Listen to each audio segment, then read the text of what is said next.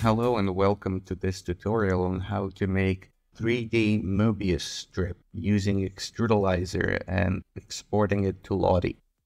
The idea for this tutorial was inspired by a GIF I found on Reddit, the link to which you can see below. We're going to start off by making a curved wedge shape with the inner side convex and the outer side concave. We're going to use this shape as an element of the overall Mobius strip. Let's extrudalize the shape we've created with solid front and back and solid sides and Bezier segmentation set to 5. Now let's adjust the shape's position on the Z-axis 600 pixels, and then let's rotate it using X rotation and orbit control on about 40 degrees, and then let's rotate the pitch 90 degrees. We'll go ahead and animate and loop Y-axis orbit rotation, and this will be the loop. Let's adjust the appearance settings. We'll parent the front and the back color, and then we'll parent the stroke color to the side color and increase the edge stroke width to around 1 pixel. In order to create this appearance of an infinite twisting Mobius strip, we need to have an element that has rotation slightly different. So we'll duplicate element 1, and in element 2, we will adjust the X rotation from 60 to -60.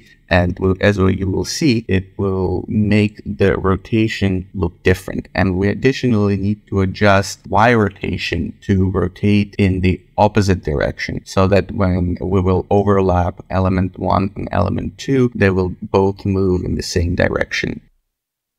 Now we'll create another composition where we're going to create array 1 and array 2, which will contain 10 elements each, one with element 1 and one with element 2. Once we duplicate all the elements inside the array precomposition, we're going to use time remapping to offset the 10-second loop that we've created inside the element by 1 second descending.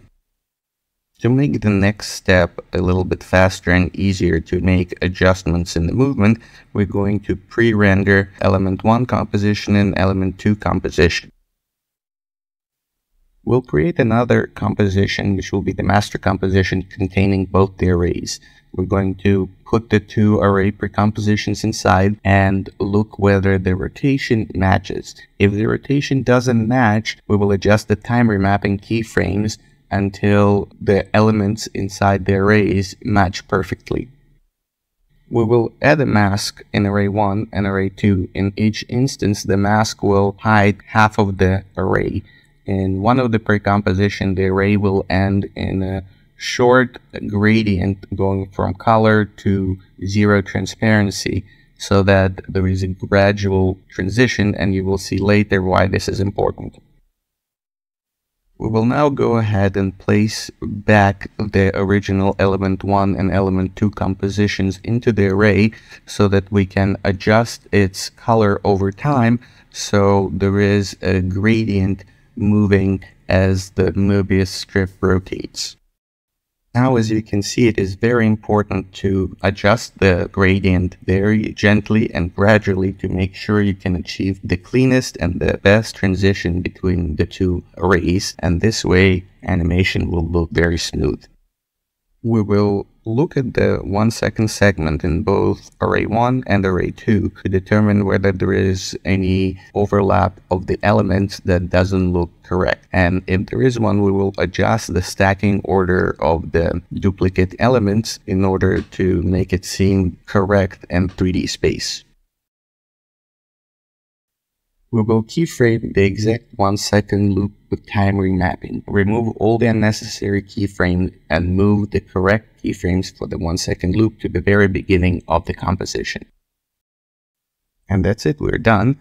And you can export it using Body Moving plugin. Do not forget to uncheck glyphs and check hidden elements, and you can even create an HTML demo by checking the demo option. Export, and you are done.